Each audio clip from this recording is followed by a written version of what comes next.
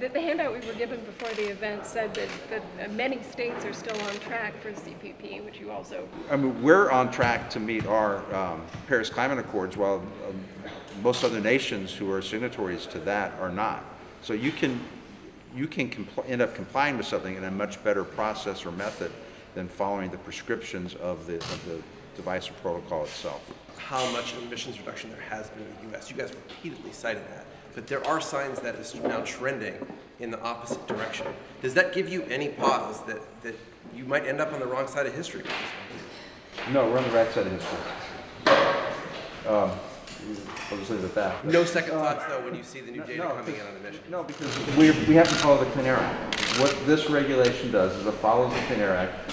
We're basing it on past precedent and court decisions. What the Obama administration was guilty of doing in case after case was using regulations to try to get to a specific policy goal without actually following their regulatory authority. We're staying within our regulatory authority. I think time will be on our side on that, and I think the courts will be on our side on that. It's Congress's role to draft statutes, not the regulatory agencies. Thank you.